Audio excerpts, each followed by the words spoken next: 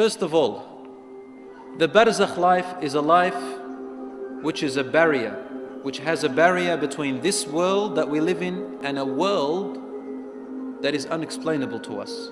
You can't understand it. It is a life of a certain type with its own reality, and it is nothing like this world. And it is not the hereafter, the day of judgment, nor is it this world. It is somewhere in between. Allah says in the Quran, بَيْنَهُمَا بَرْزَخٌ لَا يَبْغِيَانِ, about the two oceans that meet in this life. It says between them there is a barrier, the two seas do not mix. So we use the word Barzakh. And the same word is used for that life after here, before the day of judgment. Allah says in the Quran, and behind them, after them, meaning after you die, there is a Barzakh world until the day you are resurrected. This points out to us that there is a life barrier that does not mix with this life and this world that you're living. You can't mix. You don't know what's happening to them, they don't know what's happening to you. And you cannot understand them. When you are dead, you understand what's happened there. It's a Barzakh, a barrier between this life and the next, when you're dead, before the day of resurrection.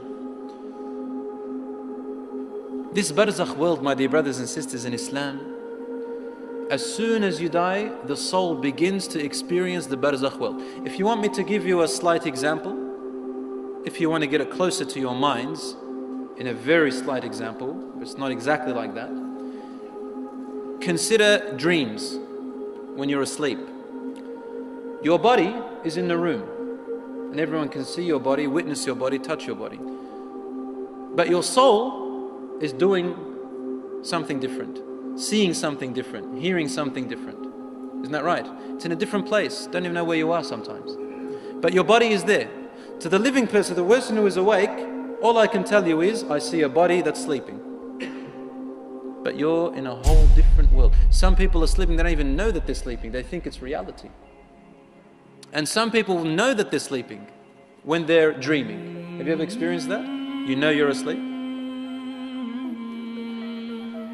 So the Barzakh world is similar to when your soul goes out when you're asleep.